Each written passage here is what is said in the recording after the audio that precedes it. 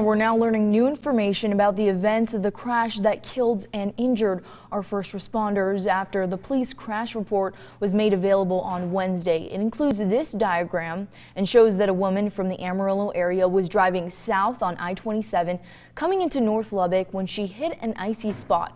Remember, first responders were already on the scene of a crash in that spot. The woman told authorities she tried to slow down but lost control of her truck, went through the median and rolled through the northbound lanes, hitting the officers. The driver was also hurt in the crash.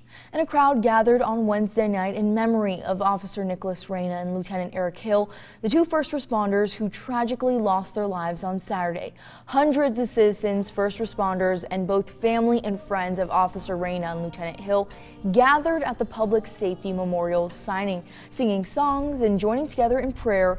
Through these dark times, first responders say it's our community that is bringing them together. Can't thank the community enough for the amount of support, the show of support for the officer and the firefighter. The city of Lubbock's gone out of its way, and I really appreciate it. The men and women of the police department and the fire department really appreciate it.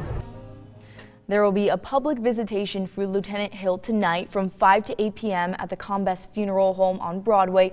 Officer Reyna's visitation is also tonight from 7 to 10 p.m. at Holy Spirit Catholic Church. For more information on both of these visitations,